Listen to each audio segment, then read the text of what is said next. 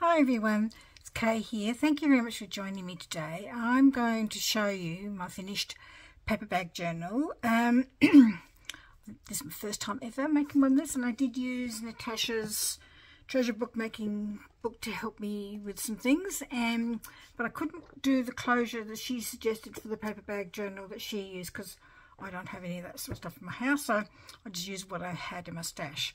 Don't need to buy any more stuff. So I've added a little bit of a dangle here, and the closure I tried something that like Natasa showed in her book, but it didn't work. So I just used a what they call document folder. What do they call these things? I never remember. One of these things. And I've got this image here, and I've got the lace all the way around, added a key, and I've showed this in a previous op shop find, and I cut the roses out and they look perfect on this little particular journal. So I didn't know what to do with this, and I actually left it the way it was because I figured that the person who wants the journal could use it for whatever they wanted to, really. So there's a little bit of a journaling card there, because it's sort of like Regency with a little bit of sewing stuff thrown in, not much. Some decorated lace on the side, tack spot. This is from a digital, I can't remember what it's called. It was just called lace pages. And there's a little tuck spot there, and one here, there's a pocket there, come undone. No, I think every time I show you something, there's something that needs fixing. Bit of blitz bling on there to sort of make it look a bit pretty, but I've got to leave that out so to dry. Pretty lace on the bottom, just plain paper pages as well. I am denied about putting some extra things on the side, but I didn't in the end. I did some though, some lace, lots of pages, blank journaling card, decorated pocket, and done. I had a bit of trouble. I sewed this in upside down, would you believe? And then I didn't check to see what was in the way, because I got a terrible tendency to do everything and then sew it in, which I think most people sew it in and then do everything, so I need to fix that up as well, so I put that there as well. It's a card. I figured it fitted in quite nicely with the colours and everything.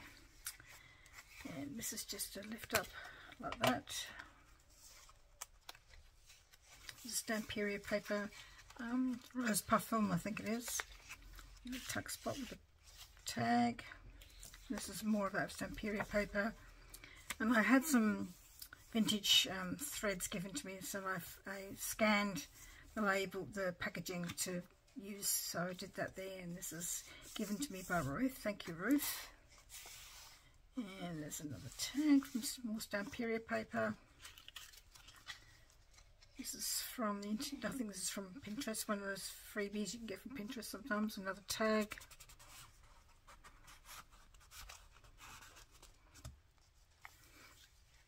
And there's another one of those embroidery silk. This time I scanned, so you can see the silk underneath. There's a little bit of a writing pad there.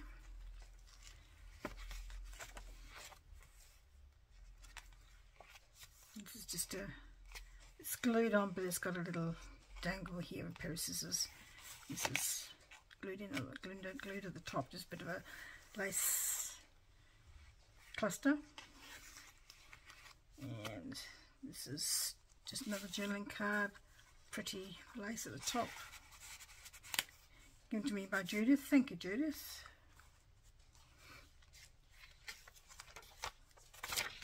Little tuck spot here, there, and there. another tuck spot, another, and this one has got some things on the back, a little pocket there.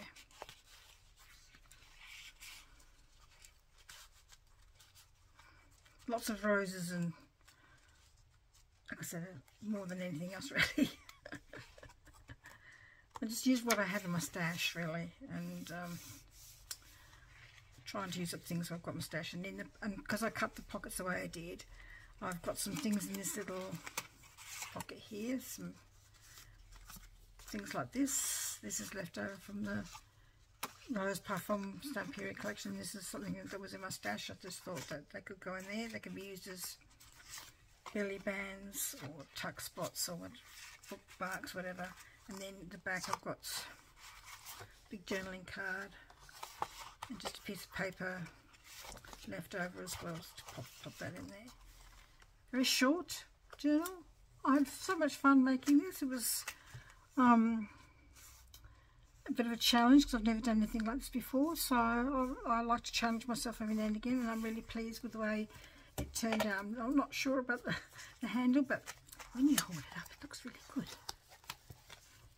I'll show you. Yeah, see? Do it tighter than that, so it looks like a little bit like a handbag. I suppose you probably should do it that way, but I did the journal that way because that's the way the journal is going to go.